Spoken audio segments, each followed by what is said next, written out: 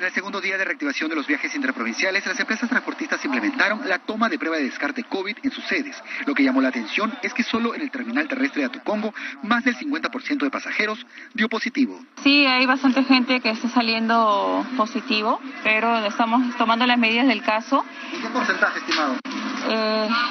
Porcentaje referente acá a los que están viajando, de repente un 60-70%. Por esto, la norma en este terminal, que realiza 75 pruebas por hora, es que las agencias no vendan boletos si el pasajero no presenta el certificado de no tener la COVID-19.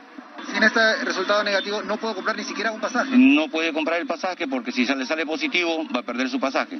Entonces, el requisito es tener la prueba negativa. En asociación con laboratorios clínicos, desde hoy, en los terrapuertos de Lima, ya se habilitó espacios para realizar las pruebas de descarte.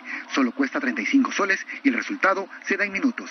La realización de la prueba más la interpretación de los resultados demora aproximadamente 15 minutos. Estoy calculando que a mañana más tardar deben haber unos 30 locales en toda Lima de servicio interprovincial con instalaciones puestas ya por el Centro Médico San Judas Tadeo. Con este servicio, los aeropuertos y en centros médicos cercanos estiman realizar 10.000 pruebas diarias.